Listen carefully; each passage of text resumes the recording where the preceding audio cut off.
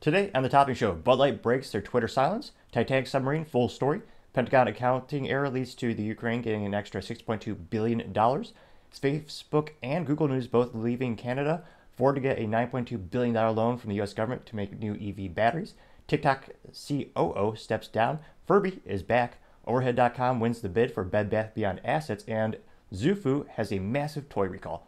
All that and much more on The Topping Show.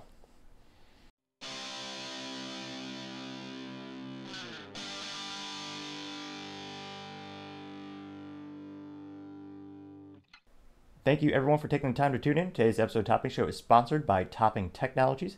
Topping Technologies is an IT value-added reseller services company with a special proficiency in IT security. Heck, see their founder release twice a day. Gotta say he's quite handsome and brilliant. He's me, that's the joke. If you're an IT leader or business owner and need a little assistance, you can reach the team at sales@toppingtechnologies.com. Now, other more upbeat, or at least not depressing news, you have the Pentagon having an accounting error that led to the Ukraine getting an extra $6.2 billion. Now, the Pentagon announced Tuesday that a accounting error meant that it had overestimated the cost of weapons and ammunition sent to Ukraine in the past 2 years, which created a $6.2 billion surplus that, of course, will be used for future assistance. We're not going to save money for the taxpayers, just print it, send it. As the youth would say, I think that's a term, yeet. It's a term in which you send stuff. Not an email like you throw a football, or I guess in this case, shipping weapons and such. Now, spokesman Sabrina Tsai said that a review of the accounting error found that the military used the replacement cost rather than the book value of the equipment that was pulled from the Department of Defense stocks to send to Ukraine. She claimed that the final calculation showed the error of $3.6 billion in the current fiscal year and $2.6 billion in the previous fiscal year, which ended September 30th.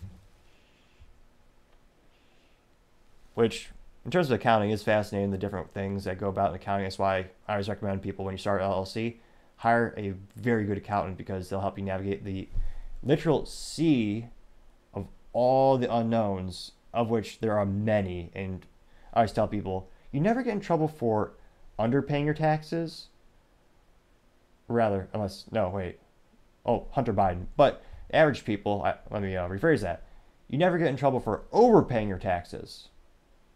If you underpay it, average people, you will go to jail and your life will be destroyed. So it's one of those things where no one likes to brag about paying taxes, but I always tell people, overpay. Every estimate it is, just overestimate. And then have your accounting representative, have them look at the numbers, tell you about the current laws, the current mechanisms, what you do, triple check it, and sign off.